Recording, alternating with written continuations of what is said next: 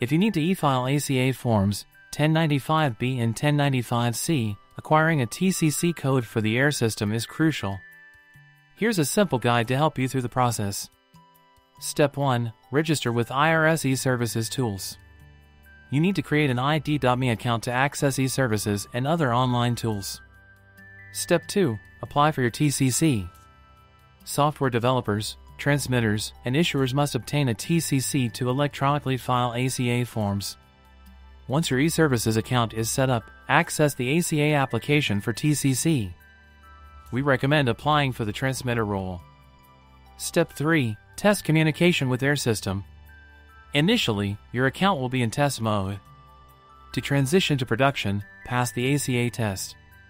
Remember, for testing, avoid using real company data.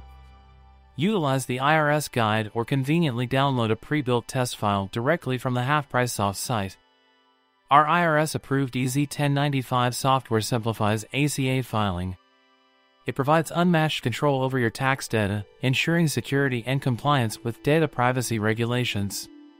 New clients can explore the software with no obligations or credit card requirements.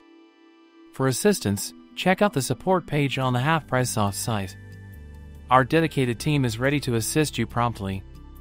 Streamline your ACA filing with EZ1095.